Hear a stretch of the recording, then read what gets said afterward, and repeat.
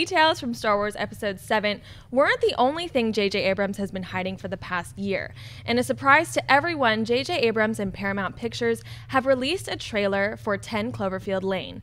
Is this a sequel to the 2008 Matt Reeves monster movie Cloverfield? Kind of. Here's what JJ Abrams told Collider.com.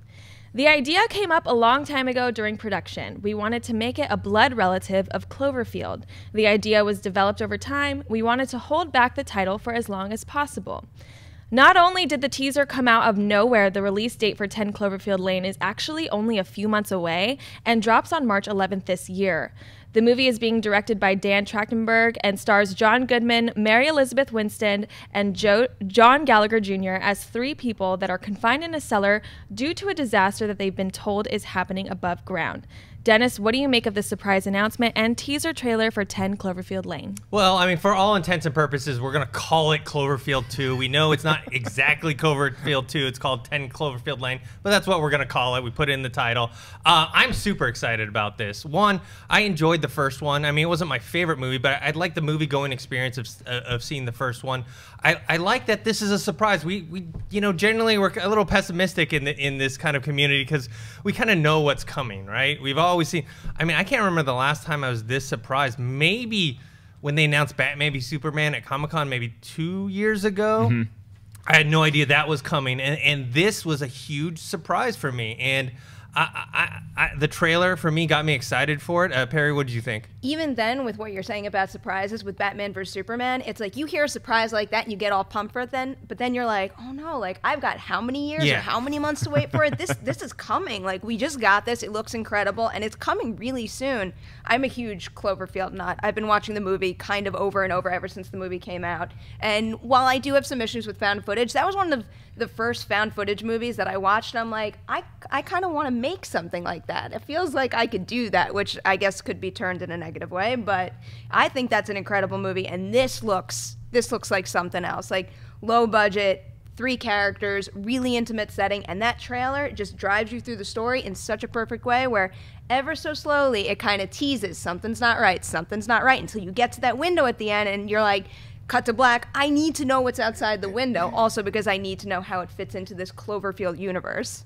Mark? I am going to be missing so much college basketball this March. Between the Cloverfield movie coming out now with Batman v Superman and Daredevil on Netflix, like my March is stacked with just this kind of stuff, and I'm pumped about that because this trailer was awesome. JJ Abrams does a lot of things well. He crushes one thing, and that's hatches. Just like the Dharma Initiative in Lost, I felt like I was back in that hatch on that island because it's just, okay, we're just hanging out, we got nothing else to do, we got nowhere to go, and then all of a sudden somebody makes a run for it, and you're right, it built up such a level of suspense watching that. It was a perfectly crafted trailer, and it's going to have everybody buzzing about what the hell is this movie in relation to the first Cloverfield. To me, it felt like it was taking place somewhere else that's not a big city, where maybe the events of Cloverfield have just happened. And so whatever the government or the powers that be, the military, had to do to quell that threat, maybe the fallout from that is what we're dealing with in 10 Cloverfield Lane. But that's, again, we're just all speculating at this point. And then speaking of JJ Abrams, I mean, he's not directing it, but he's producing it. Right. He had the perfect distraction. He was working on Star Wars The Force Awakens, right? So everyone's concentrated on that. They want to ask him questions about that. They're trying to get all these details. And over on the side, he's secretly producing this movie. And he secretly produced this movie with an absolutely incredible cast. There was also a quote that we had gotten from Mary Elizabeth Winstead a while back. I think it might have been while she was promoting Faults, which is actually kind of similar to this because it's one of those situations where it's like you don't know who's telling the truth, and it seems like they're going to play with that really well here, and she's incredible in that movie. If you haven't seen Faults, I highly recommend checking it out, also with this coming out. But we've also got, and I'm going to say his name wrong, Dan Trachtenberg, the director. If you haven't seen his short film, which is on YouTube right now, it's called Portal No Escape. It's like 6-7 minutes. It almost feels like a futuristic music video kind of, where some woman is trying to escape from a room. I mean, it's actually it's a fan film that's based on Portal, the video game. Really? And so he did that, and he got a lot of attention from this. It's incredible. Yeah, this is his first feature film that he kind of got from doing this short film. He's done, I think, a few shorts and maybe a little like internet stuff before. He's actually from that one show on Revision for 3. I forgot what the name of it, but he was like a host. He used to talk on shows, but he also was a filmmaker on the side. So I'm excited to see what he can do, especially given what he was able to do with a small budget of Portal. Oh my! The way he manipulates the portals for the fight sequences, it kind of just blew my mind. I just want to go check out the original Cloverfield again too. Like I want to go revisit that, see if I can find some sort of clue. Because if they came up with this idea during production for that, it's like okay, maybe it's. He said it's a blood relative. I'm still trying to figure out: is it an aunt? Is it an uncle? Is it a brother? What the hell is this in relation to the first one? Yeah, and also, is it actually connected? I mean, at all, right? At all, because maybe it's a spiritual type of thing where it's like a Twilight Zone or a Black Mirror thing where it's okay, it's the name Cloverfield. Is Cloverfield going to be a franchise going forward that like it's going to deal with maybe a lower budget kind of smaller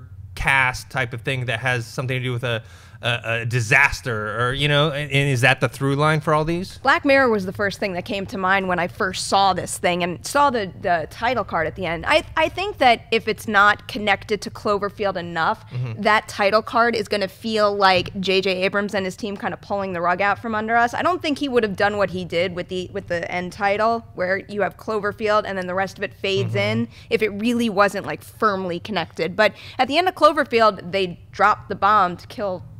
Should I not spoil that? It's been out for a long time. They dropped the bomb to kill the monster, so and they mentioned that it's like a nuclear fallout. So I'm assuming that's how it's connected.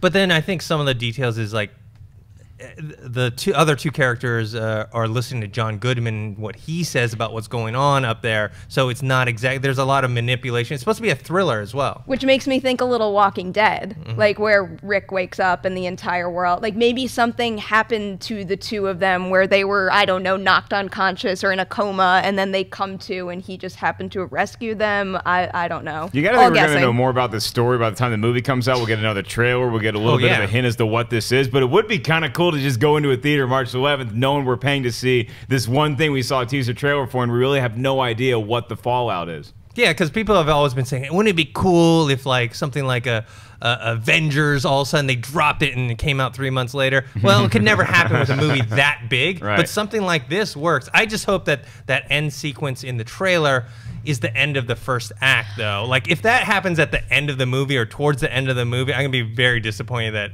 that like we don't get to see what's out there. You don't want to see a movie about John Goodman drinking a beer, putting a puzzle together for 2 hours, and then something happens? Wasn't that called Roseanne that he was in? Hey guys, if you like this clip, click here to watch the entire episode. Also, make sure you subscribe to our YouTube channel because it'll help you stay up to date with all the stuff we've got going on here at Collider.